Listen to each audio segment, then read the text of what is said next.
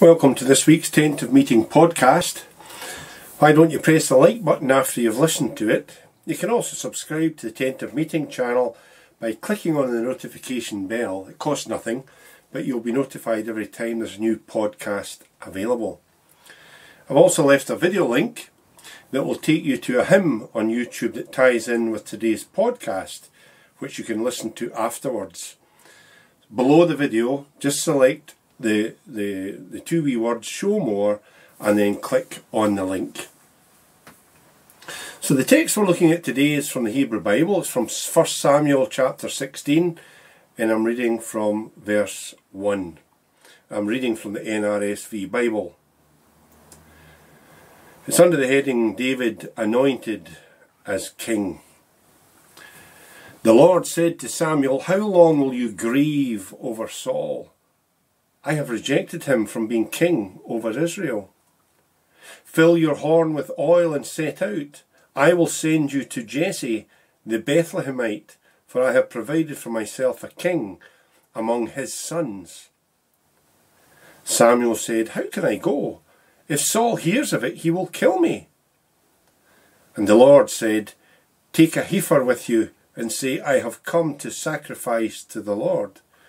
Invite Jesse to the sacrifice, and I will show you what you shall do. And you shall anoint for me the one whom I name to you." Samuel did what the Lord commanded and came to Bethlehem. The elders of the city came to meet him trembling and said, "Do you come peaceably?" He said, "Peaceably. I have come to sacrifice to the Lord. Sanctify yourselves and come with me to the sacrifice." And he sanctified Jesse and his sons and invited them to the sacrifice. When they came, he looked on Eliab and thought, "Surely the Lord's anointed is now before the Lord." But the Lord said to Samuel, "Do not look on his appearance or on the height of his stature, because I have rejected him. For the Lord does not see as mortals see. They look on the outward appearance, but the Lord looks on the heart." Then Jesse called Abinadab and made him pass before Samuel. He said, "Neither has the Lord chosen this one." Then Jesse made Shammah pass by, and he said, "Neither has the Lord chosen this one." Jesse made 7 of his sons pass before Samuel. And Samuel said to Jesse, "The Lord has not chosen any of these." Samuel said to Jesse, "Are all your sons here?" And he said, "There remains yet the youngest, but he is keeping the sheep." And Samuel said to Jesse, "Send and bring him, for we will not sit down until he comes here." He sent and brought him in. Now he was ruddy and had beautiful eyes and was handsome. The Lord said, "Rise and anoint him, for this is the one." Then Samuel took the horn of oil and anointed him in the presence of his brothers. And the Spirit of the Lord came mightily upon David from that day forward. Samuel then set out and went to Ramah. So here we have the story of the shepherd boy David, youngest of 8 brothers, who was anointed king. It began when God spoke to Samuel the seer. He was called a seer because this was the time before people were called prophets, saying in verse 1, "I will send you to Jesse the Bethlehemite, for I have provided for myself a king among his sons." Samuel went to see Jesse and told him to gather his sons so they could join him in the sacrifice. When Jesse and his sons arrived, Samuel saw the eldest, Eliab, and thought, as you and I would, "Surely the Lord's anointed is now before the Lord." But the Lord said to Samuel, "Do not look on his appearance or on the height of his stature, because I have rejected him. For the Lord does not see as mortals see. They look on the outward appearance, but the Lord looks on the heart." Samuel worked his way through the sons of Jesse, 7 of them, And each time it was the same outcome. The Lord has not chosen this one. So Samuel said to Jesse, "Are all your sons here?" And he said, "There remains yet the youngest, but he's keeping the sheep." And Samuel said to Jesse, "Send and bring him, for we will not sit down until he comes here." When David got there, the Lord spoke to Samuel and said, "Rise and anoint him, for this is the one." Then Samuel took the horn of oil and anointed him in the presence of his brothers. And the Spirit of the Lord came mightily upon David from that day forward.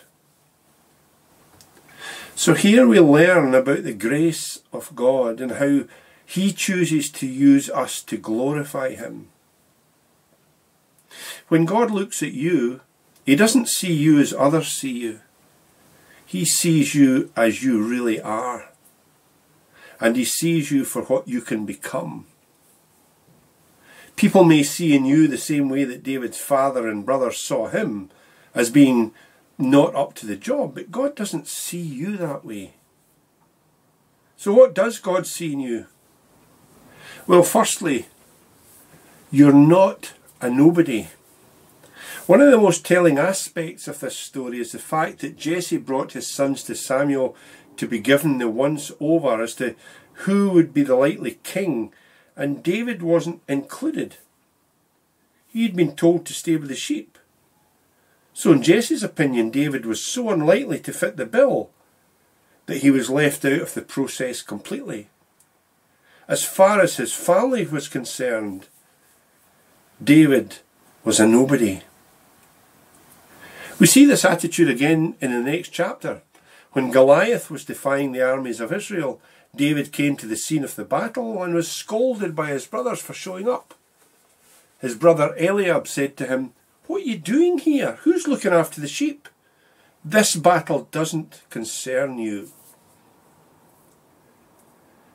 I think we've all been in situations where we've been told by those in so-called charge that we're not really wanted, that our help isn't needed, and that they can get by without us.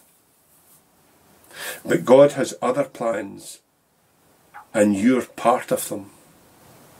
You're not a nobody. Secondly, you're not too young or too old. After Samuel had seen Jesse's older sons, he said, "Are those all the sons you have?" And Jesse replied, "They're still the youngest, but he's looking after the sheep." Jesse knew that one of his sons was destined to be anointed king by the seer Samuel, but he hadn't even considered David because of his age and because he was the youngest son.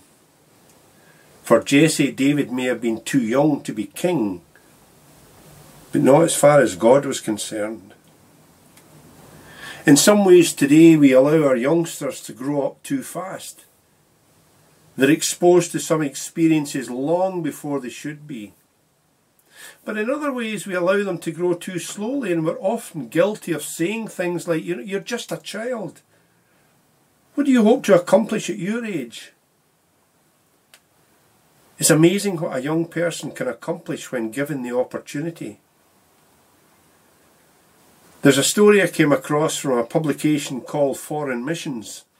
It tells of a teenage student that an overseas minister met in Nigeria when he was out in Nigeria.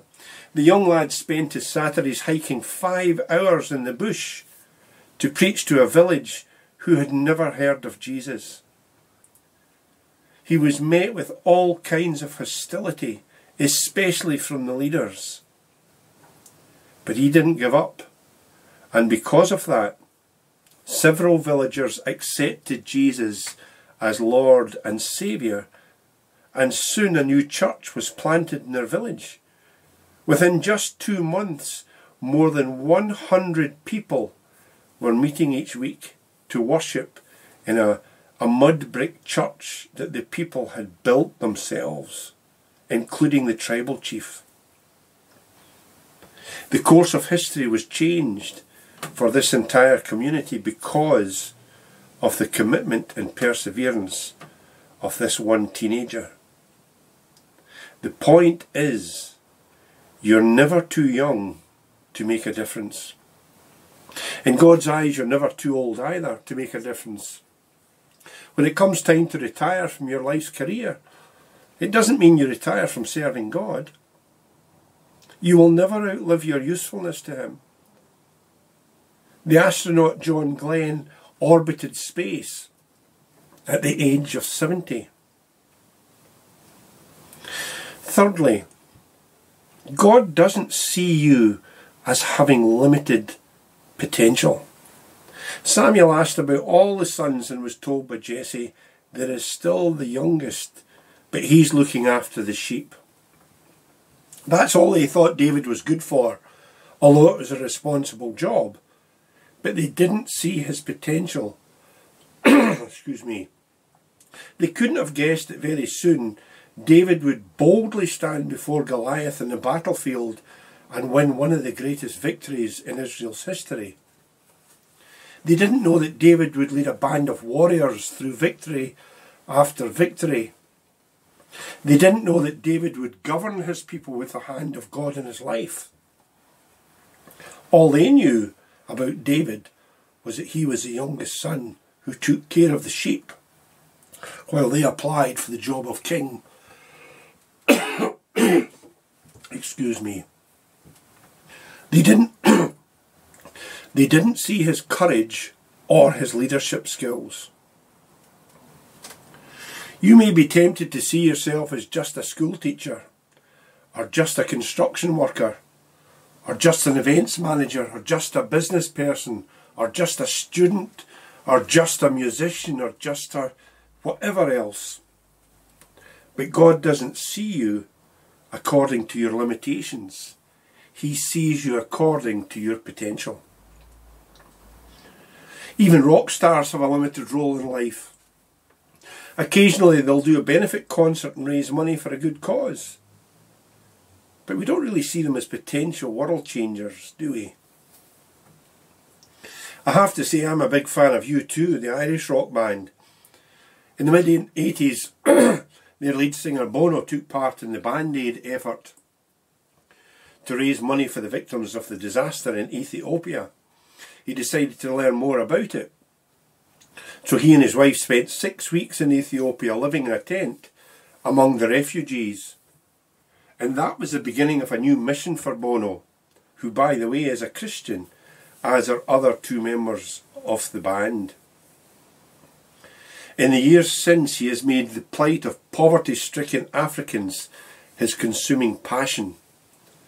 He's not only raised huge sums of money on their behalf, but he has tirelessly lobbied American politicians and charitable organisations striving to create long-term change in the African economic picture. It wasn't enough for Bono to be just a rock star, just an entertainer. He wanted to do something in order to make a difference. And so he stretched far beyond the limits of his job description to do it. You too, if you pardon the pun, can stretch beyond the limits of your job description because if you let Him, God can accomplish great things through your life. God doesn't see you as a nobody. He doesn't see you as too young or too old. And He doesn't see you as limited potential, no matter what you do for a living. These are the things God doesn't see in you. So the question is, what does He see in you? Well, let's look again at the words God spoke to Samuel in verse 7. But the Lord said to Samuel, do not look on his appearance or on the height of his stature, because I have rejected him. For the Lord does not see as mortals see. They look on the outward appearance, but the Lord looks on the heart. God doesn't see you as others perhaps see you. He sees in you what they cannot see. He sees your heart and He knows your heart. The world may judge you according to your looks, according to your money, according to your status, or according to any number of things. But God looks at what really matters. He looks at your heart. It's as simple as this. When your heart belongs to Him, He can then use you. Let's pray. Loving God, you see what we are capable of because you look at the heart, and so grant us the courage, the wisdom and the passion to step forward in faith, a faith that trusts and not just believes. May we be a people with a heart for Jesus.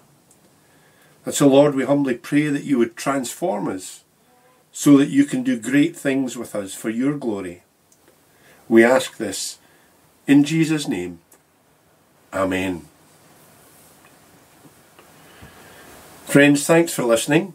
Please listen now to the worship song by pressing Show More below the video and then select the link. Enjoy, and may the blessing of God be upon you and all those you love. Until we meet again. Baruch Hashem, blessed be the name. Amen.